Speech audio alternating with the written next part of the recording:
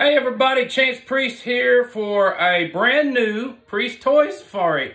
Yes, it's been like almost a year or something. It feels like forever. But I had the right stuff to do this with, and I had the right time and the right feelings. And so I'm going to get to kicking on these. I got so much stuff built up to show off, and you know, maybe it'll expose y'all to some of these toys that I love, and y'all can go hunt them down and find them, and you know, I think I love that. You know, that's what it's all about, right? The hunt. Anyway, y'all can always find me. You know, my core group is Priests, Monsters, Aliens, and Superheroes on Facebook. Of course, Victory Comics LLC on Instagram, YouTube, Facebook, all that jazz. You know, I mean, and then Chance's Toy Collection. I post on Instagram. I post pictures of stuff. So. Anyway, it's been forever, and I've been nervous to do another one because I was like, man, you know, I mean, I just hadn't done one in forever, so you know, let's give it a shot. But these are today. I'll tell you what. Usually on Priest Toy Safari, what I do is I just get a random tub, I open it up, look in it, and go like, oh man, that looks like some cool stuff. We'll just do that. You know, kind of not.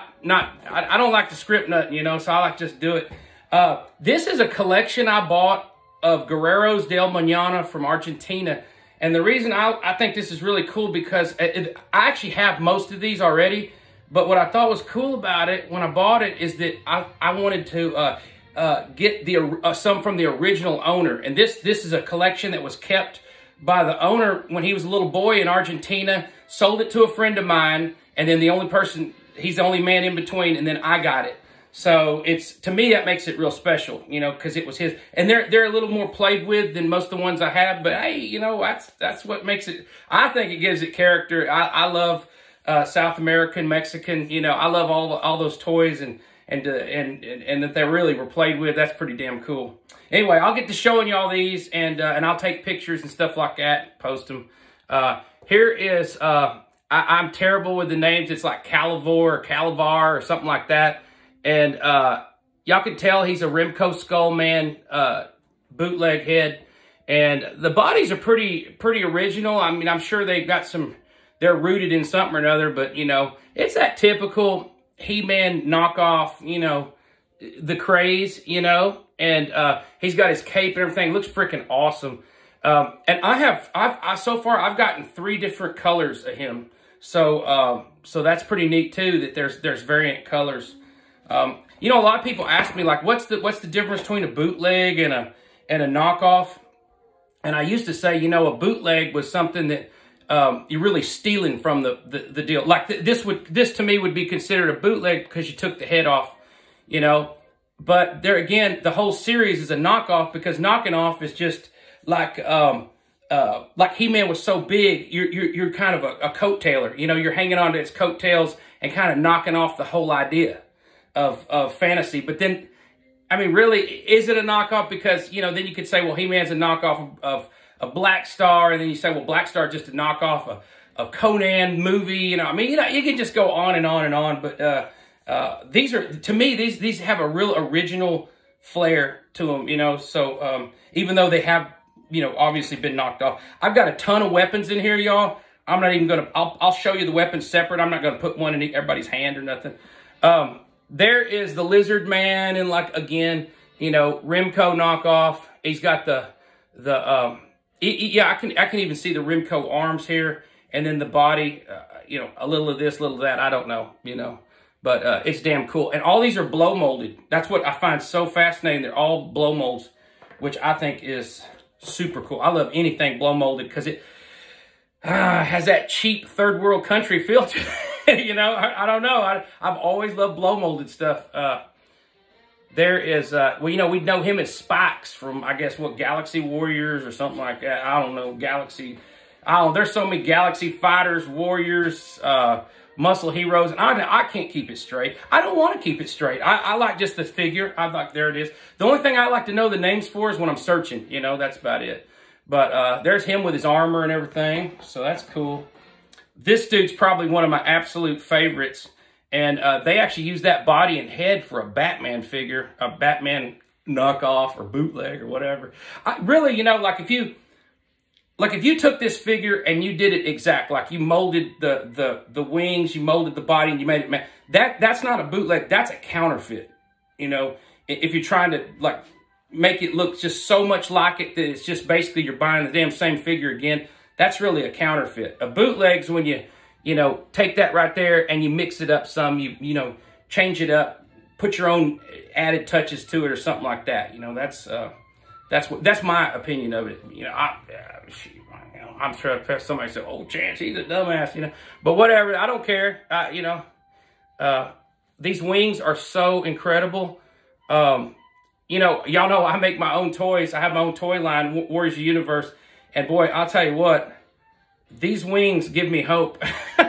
Like I make wings for guys, and I do one and one, and then they're pinned and glued. But that is a really neat idea, the way they put those together, and it looks so freaking cool. So I might be knocking that off or bootlegging that or whatever. I don't know. I throw a little bootleg into some of my figures. A lot of them are all hand sculpted from scratch. No matter what, they got a ton of hand sculpting on them. But, you know, it never hurts to put one of your favorite things and kind of, you know, jive it in there with it. Look at that dude. Beastman's face. Winged. I love this figure. And I actually think I have him in a couple of different colors. Now, I don't have my collection. Y'all know my stuff's buried, man. I got tubs up to the damn ceiling. And if I waited to do this till I found those, which I was thinking about, I said I might not find them for a year or two, you know. So we do what we can. This one is so freaking awesome. I think he's supposed to be kind of like a Manny Faces, but instead of the rotating head, which to me would be simpler, they put a flip head in here. I don't know. I don't want to break it. Oh yeah, it's okay. It went easy. One eye, a Cyclops, and then there's the other face.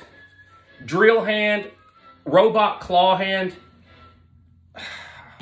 God, if you don't like that, get out. You're in the wrong collectible line, man, because this stuff is solid gold, man. I love it so much. That thing right there is, whew. When I got these in, I opened the box, and I mean, I just laid them all out. You know, I'm just sitting there, just, Christmas morning stuff. And what's weird is I have most all these. There's just, I think 2 in here that I didn't have, and it still was just, it thrilled me like like I'd never seen him in my whole damn life. Here is a obvious He-Man knockoff. I'd love to know, maybe y'all know what that head is from. It's a really oddball head, and I swear I've seen it on a little doll figure. So, maybe so. Maybe I'm just mistaken in that. But just look at that face and tell me if, you know, it looks really odd. And, man, anybody that collects bootlegs, I'll guarantee you this, most of y'all. Now, there's some people that collect it because they just, you know, they see value in it, and they see like an extension of Motu, and they're just going to get into that stuff. Me, I see folk art and outsider art. And if that's, you know, if you don't know about those art forms, which most of y'all do, get online and just start looking at a whole bunch of different art. And I'll tell you what, if you find yourself drawn to folk art, then I would say, you know, you're a tried and true bootleg knockoff, whatever the hell collector. But you know, because I always have been. I've been into folk art forever. I had, you know, made a living on it for a long time. And I consider myself a folk artist, you know. That's it just so happens that I love toys, you know, that's my thing. And I'm about to make a movie, and it's gonna be a folk art movie. Probably y'all be like, that's a piece of, but you know, that's what I do, you know. I do what I want to do, and I have a lot of fun doing it. This is one of my favorite ones, okay? This is a 2-head, and I love the way they joined that head together, because they took a clawful, added horns, maybe added some teeth and some stuff. I don't know. They added some stuff. And then they took, I think his name's Canis from, is it Soma? Is it Fantasy World or Sparkle Warriors? I can't remember. But anyway, I know him. I've got him. He's blue, you know, or purple, or I'm colorblind too. But anyway, there's that. And that's the first one of these I ever got. And that's going back about 15 years. And I bought it, get this, when I bought it, it was in a bag with a header card, and it was all original from South America, you know, from Argentina, and the bag said cake decoration. And so when they had leftovers, I'm sure after the company went out of business, they were packaging up, you know, like so many bootleg knockoff companies, cheap toy companies did. They you know, recycled, made it pay, you know. Check out that dude. He's like a Viking warrior dude, kind of a Conan looking. His face looks like well, his face is Man-at-Arms. If you look real close, it's Man-at-Arms who's been, you know. See, this is when you take something you love, or probably something for expediency for them, but they took Man-at-Arms' face and they just worked on it, you know, and then they got something totally new out of it. And there ain't nothing wrong with that. It's beautiful. You got two things you love, something that's awesome, that's fresh, and something that's, you know, one of your crazy old loves. And these are all mid-'80s, y'all. So these are from the period, you know. And I'm sure they sold them for years down there. I know the original maker got a hold of his molds after the company went out of business, and he kept producing these. That is another thing y'all should all look out for. Not that they're bad, but a lot of people sell them as 80s originals, okay? They're not the same. They're slush molded with resin, and if you can literally crumble them in one hand. They are that brittle. But they're cool looking. That's the thing though, because they're very folk arty, you know, and they definitely look different than these. And I will show you on a package, if I can damn remember it. I'll grab a package right now and show y'all. Let me show y'all this guy real quick. That is Sawhawk, the Snake Man head, and he's got a damn drill arm, and then this incredible, insane skeletal robot arm with a laser. I'm assuming that's a laser beam, laser gun, and woo! That's palpitations. I'll get that box. All right, here we go. One of them came in the package, or I guess they kept the package, and it's down in there, but there is really no in the package for these because they had a bubble on and the bubble stapled. You can see the different figures on the back, which is Wave 2. That's the Wave 2 figures. And they're better. The Wave 2 figures are better because they, I mean, in my opinion, because they're more original. They're wild, you know. Not that they don't knock off and all that bootleg and stuff, but they're original. This is what you look for, y'all. See that card back? See how it's raw pulp paper, you know, just paper color. All the ones he made after the company folded have a slick white background, a slick white, or even like a slick off-white, and a lot of times he signed them on the back. Now, I don't have no problem. I have a lot of those. I have no problem with collecting them. Just so y'all know, though, they ain't worth near what these originals are worth. Just, I mean, that's for value's sake. You might have a bunch of the ones that he made and think they're more special because the maker himself made them and put them out, sign the back of the card, and that's all good with me because, like I say, I got a bunch of them, and I like them. I like them a lot. Their colors are a little different. They're different, but boy, they are breakable as all get out. They're cool. And if you're a hardcore collector like me, you want all of it. You want the new, the old, or whatever. But like I say, a lot of the guys in the know that do know, they will still try to pawn off the newer stuff, which you can usually get for $100 or less. As vintage, which a vintage in the package is going to run you $200 or more. So that's the thing to look at. I'll do these let me finish the figures here. Okay, one of the weirdest parts is they made big robots. And if you said there's no way that big old robot, he shoots clear missiles, which I don't have with this one, and he has a clear dome over the paper, the sticker face. Oh, give me sticker faces all day. I love that stuff, man. So you think, no way, man, no way that happened. You know, it did. I have one in the package. I have an original in the package, and he came in, I believe, 3 different colors. I know I have 2 for sure, and I think I've seen a third.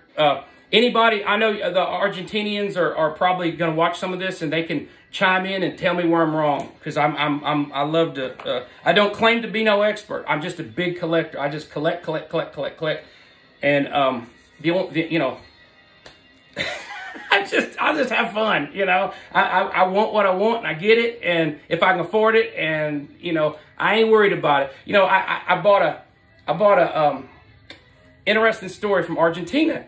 I bought a He-Man figure that was bootlegged to look like I guess it had a cast He-Man head, and it was on a Combo Warrior body, because they have those little hoof feet, you know, and it was all packaged up, and it looked legit, 100,000% legit, right? And I paid, I didn't pay that much, $50 or $60 for it or something like that, maybe even less, I don't know. I thought it was just, I got it in. It's so freaking beautiful. I said, man, that's got to be one of my favorite figures I own. And you know how it is. It's your favorite for a little bit, and then it wears off, and then you're like, I'll still love it, but you know, it's in the back. Anyway, so I threw it up on the internet. And you know, another thing, man, I don't throw stuff up on the internet to go like, oh, look at me, look what I got. I want to just share with y'all. And so, because when I look on the internet and I see something somebody got, it like opens this awesome doorway for me. And I'm like, man, I got to go hunt that stuff down. I've never seen one of those. That's so awesome. And I'm just hoping I can do that for y'all, you know, because hell, man, that's what, as a collector, that's what you're living for, man, to hunt it down and have fun. Anyway, so I posted that He-Man. I can't believe I still remember. You know, my stories get off track and I can't remember. But anyway, I post that He-Man right away. Here come the negative SOBs. That's a fake, produced in the 90s or produced in 2000, blah, blah, blah. Some guy did that in his garage. I mean, I heard it all. And I said, what you don't understand, my reply, I don't care. I love it. I don't care.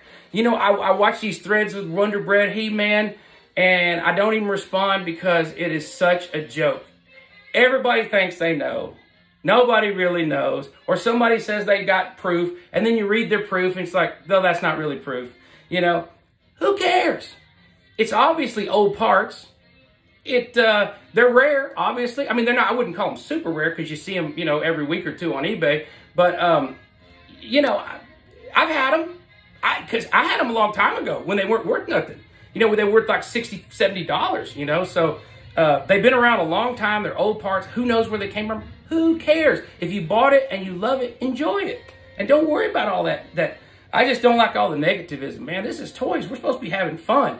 We got our real life, right? Like most people, I mean, I don't have a real life because I make toys for a living. So I'm living the dream, right? But you know, you got your work job, you know, your damn job, and it sucks and it's a grind. And maybe something in your life's a grind. And toys are your fun outlet. So why spoil them with negative stuff? You know, why spoil your friends online with negative stuff? I just don't believe in that way.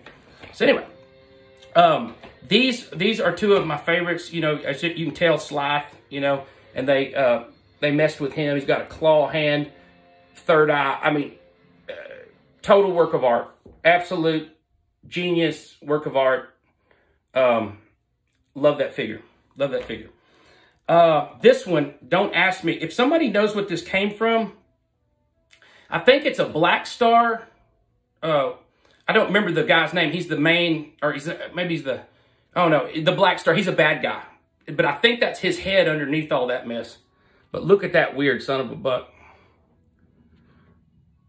Anyway, of course, blow mold bodies.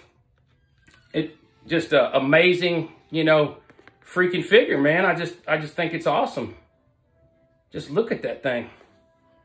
Anyway, that I just can't get enough of. And it shows on the package you're supposed to drive. These are bendable and they're supposed to go over his ideals.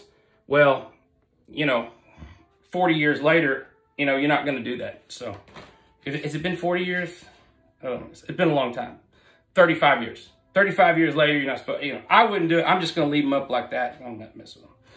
Now, weapons, yeah. There's just so many. But anyway, there's a bunch of originals, so you get to see them, you know. So, see all that original mess? Swords and guns, ray guns, axes, scythes, crossbows, these awesome shields,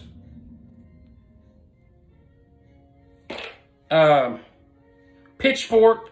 I mean, it's damn cool, right? I love the ray guns, different ray guns, you know. And again, as a toy maker, this stuff's not, you know, it's not easy just coming up with new stuff all the time. And weapons are the hardest. And they got all these different kinds, you know. There's all these different ones. There's another shield. And I imagine it had a little sticker insert or something like that. There's a box. Most of y'all hardcore collectors have seen these or own these. But there's a box to it. Got the Wave 1 up there. Yeah, Wave 1 up there at the top. There's the box. Friggin' beautiful. I love this. I got it from the maker. I have maybe a set of playing cards or some kind of or book or something with all the stuff and a bunch of different artwork in it. It's really neat. I have to find it somewhere. It's badass. Bad to the bone. Okay, there's one of the monsters. And y'all can see it's one of them Imperial type, you know, that just added a little too. Now they put this comes like this. They put that on his back. And they even show a guy up there on his back getting with it, you know, getting ready to fight. It is a physical impossibility to put one of these figures on this thing's back, right? Okay, because number one, you'd literally have to break their legs to get them to fit on that. Or heat it with a heat gun or something. And then he's going to be like that, okay? Now, I don't know. I can barely stay on a saddle when it's regular. I sure ain't going to stay on one, you know, 90-degree angle. Impossible. So I love that. Here's this cat. Now, this cat pops up probably more than any other of the accessories. His hip. This one's hip. It's not broken. It just wants to pop off all the time. Well, I'll just show it to you like that. There's the cat. And I like it. It's got that dipping motion. And it's got a devil's tail. Because I like to think that is like a stinger, you know, where it could just cut a hole in some dude. Knock a big hole in him. Like an arrow hitting him. Anyway, isn't that cool? And I got to say, and then here we go. Last of the Mohicans right here. The Wind Raider. What do they call it? I don't even know. Let's see. The cat is called a Zarpatig. The dinosaur is a Reptilis, and this is called a spun spun. I'm not lying. S-P-U-N spun monster. Can y'all see that? The spun monster. Okay, the names are here. A little fishy here. Okay, but anyway, there it is. And of course, it'll get you like that. And it's blow mold, and this stuff just pops on and off like crazy. I'm sure as a kid that probably like, ugh, where's the glue, Dad? You know, but you know, anyway, it has a I can't remember if it's a harpoon or a big arrow or something like that goes in there, but I don't have it. I have one of these in the box, so somewhere I have it. But like I say, I wanted this because it is a collection of a kid, and you know, that's rare anymore. I mean, granted, they made what 10 billion Motu figures, so those collections do come up where it was a kid's collection still, you know, and will for years to come, because you know, guys like me that, you know, maybe their mom never sold it or they kept it, and they still have it, you know. And then you'll see a lot of them when we start getting in our 70s, and then they'll start really hitting the the secondhand market because everybody will be dying. Oh man! But anyway, that's Guerrero's del Manana, and if you don't have some, you should get some. They're very addictive. I think I'm missing in this pile. I'm missing this fella here, and I'm missing the warrior called Andros Khan. Andros Khan. He has a Viking helmet. Looks like He-Man. So that's the two I see that I'm missing. the other guy that's blonde looks like He-Man. He's just called Warrior. So that was an easy one to to name. Anyway, okay, y'all. I'm gonna do more Toy Safaris. I'm gonna start trying to grab a tub from the warehouse because we got our toy factory open here. This is the studio. If y'all know me, you already know all this stuff. If you don't, you'll see a lot more of backdrops like this, my paintings that I'll hang and you know, that's just the way we go. If you're looking for our toys at all, if you want to check out what I do in 5.5 realm and other toy realms, it's Warriors of the Universe, Victory Comics LLC. You can find those. That's the two things you would look for. Or a lot of guys just WOTU now, Warriors of the Universe. And I've been doing it for years, several years now. And I think if you like stuff like this, you gotta like them. I mean, how can you? My whole life's this, you know. I mean, that's what I do. Okay, well, y'all have a good one. Victory.